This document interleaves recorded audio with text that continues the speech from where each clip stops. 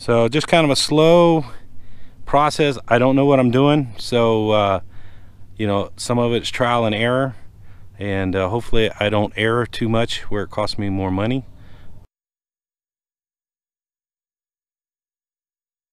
All right, good morning. As you can see, I started a project yesterday. I started was getting a code on my my DEF filter saying it was full. I don't think it was full. When I started to take it apart, there was a fitting on here that was actually loose, and I think that was causing the code. But since I had it all apart and I was halfway there, I decided to go ahead and take it apart and go get the filters cleaned anyway, and just to see how all this goes, because there's about 150. They said they cleaned them when I bought the truck, so there's about 150,000 miles on the filters right now. So that's what the DEF filter looks like, diesel particle filter. So there's two of them, and there's actually three pieces, and that's a cap in there, and they all join together and they go in that hole right there. Now, as I was taking it apart yesterday, these bolts on here were broken, so I got to fix that. There was a strap, one of these straps here, but it was on the, this is the muffler right here. One of these straps here was down here, as you can see how it wore right there. That was loose, so got to fix that. But okay, we got the bolts in that bottom bracket down there, so that should hold that for a while. So this is what it'll look like with the three filters, and I marked the filters to keep them in line, make it a little easier when I put them back together, so you get an idea. Now we have new seals that have to go around in the new holes there, and they're just flat seals. And then we got our clamps, big clamps right there. So once we get it all clamped together, and then we'll get it up in the hole, and it'll sit in that little cradle right there. We'll and then we'll get it lined up, put the new sensors in. You can see the holes where the sensors go, and I got some high temp anti-seize to put in those holes there. It's good up to 2,000 degrees, so should be good. So just kind of a slow process. I don't know what I'm doing, so you know, some of it's trial and error, and hopefully I don't err too much where it costs me more money. But anyway, I wanted to learn how to do this because it's going to need to be done about every 150-200,000 miles, and when I can get them out and have them cleaned, it's a lot cheaper than taking them down to the shop. So all right, here I'll show you what the gaskets look like. So here's our gaskets here. I can get out of the shadow. It's our gaskets. You can get an idea what they look like, and they'll go, there's two in here, one will go in each of the big holes there, and then we have the smaller gaskets for the small holes. So all right, let me see if I can get these gaskets in here, get the clamps on there, and see if I can do it without tearing it up. So talk to you in a bit.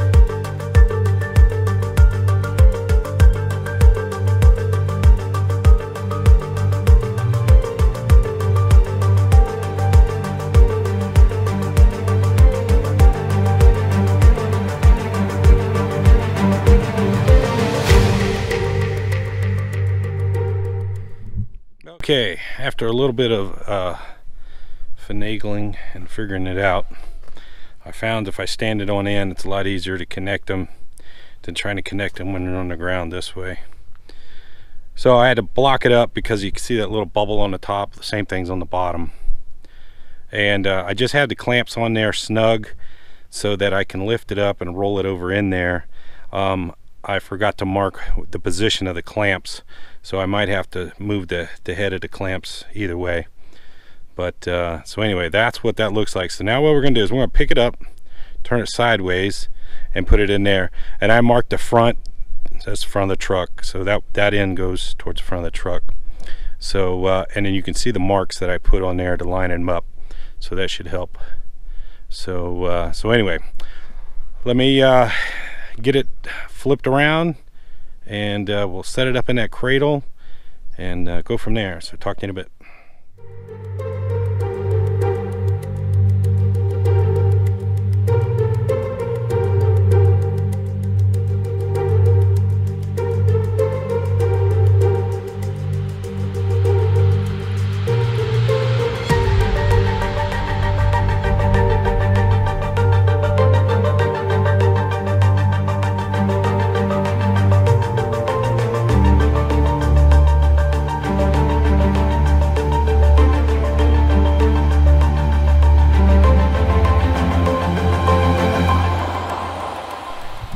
Okay, we got it up in there, and this is the problem with not really knowing what you're doing.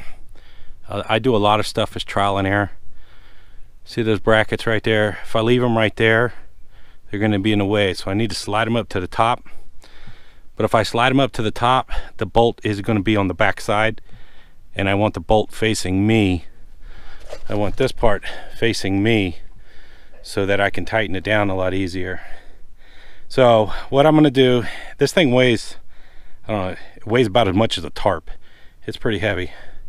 So what I'm going to do is pull it back out, and then I got to flip those clamps around. So like I said, a lot of what I do sometimes is a lot of trial and error till I get it right. But the next time I do it, I'll know how to do it the right way. So I'm going to pull it back out, flip those clamps around, and then set it back in there, and then I'll check in with you guys. Okay, I think we're looking pretty good. We got all the bands on, as you can see. This is one of the control modules that the sensors will go into these holes right here and then plug into this control module.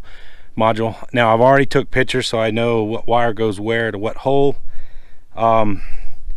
Everything looks lined up. So what I'm going to do now is I'm going to crawl under the truck and hook up those two exhaust ports on the back side, and the gaskets for those are right here.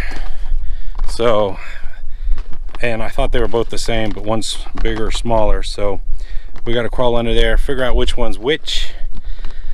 Let me do that. Whoop, stepped on the power. Let me do that, get that hooked up, and then we'll go ahead and put the sensors in. So talk to you in a bit. Okay, we got the back hooked up. Now all these clamps are still loose up here. The back is tight, so it's lined up the way it needs to be. The next thing we're going to do is the sensors. And these are the sensors. This is the new one I had to buy. They're all the same. This was $140. But what I ended up happening was I chewed this head up trying to get it out. So I have some anti-seize, and it's good up to 2,000 degrees.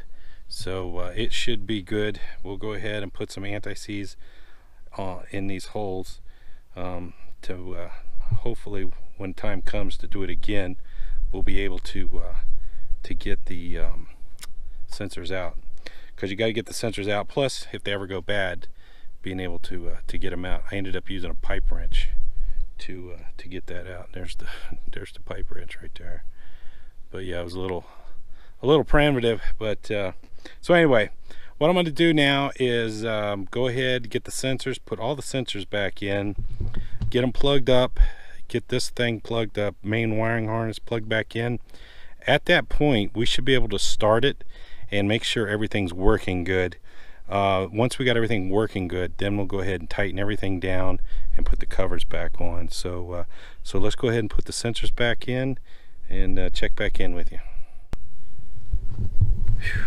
Okay, it's been a couple hours. I ran into a problem.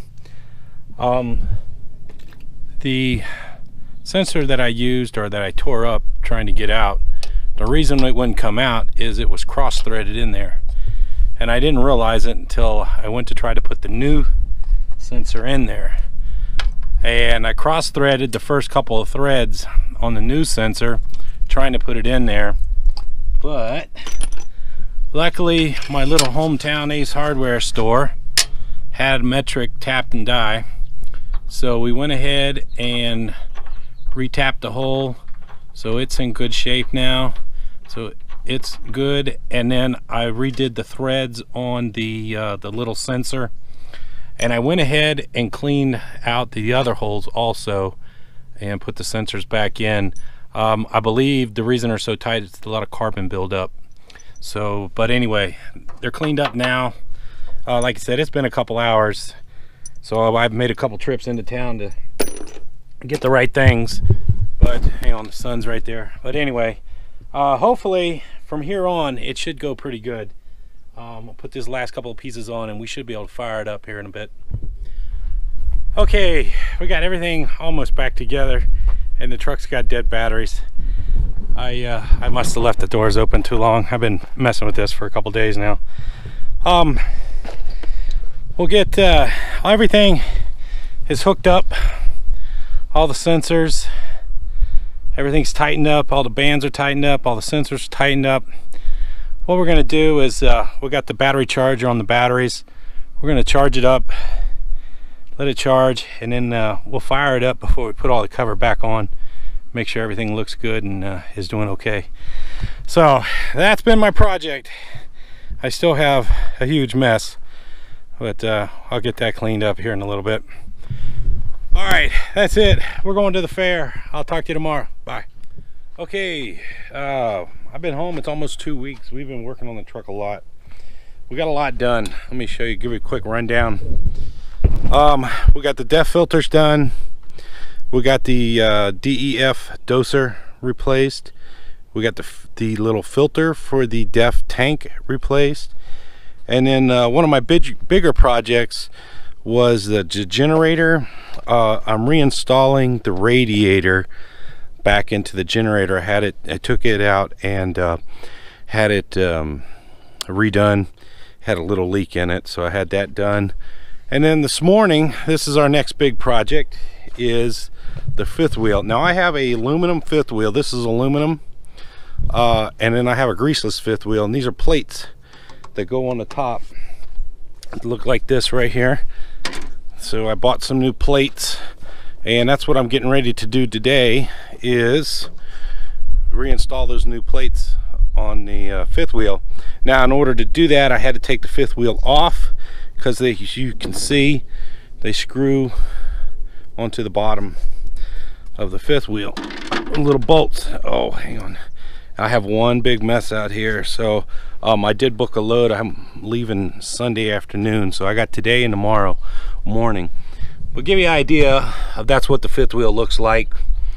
Had to pull these pins out and then lift it up, and then up underneath is where the screws are at. So we're going to get it off, set it on the ground so we can flip it over and work on it. And then these are the big pins right here that go in there like that. I know I'm in the sun here, and then they go in there like that. So we're going to clean it all up, make it look pretty, and put the new plates on. So that's the project for this morning. Hopefully this doesn't take too long. I redid the brake chamber. I had a brake chamber that was leaking, so we put a new brake chamber on, did that. So yeah, I've been kind of busy, just tinkering with the truck this last couple of weeks, and everything I've done I've been doing myself. So and I am not a professional mechanic, so It takes me about twice as long as a professional, but I do enjoy working on my truck myself.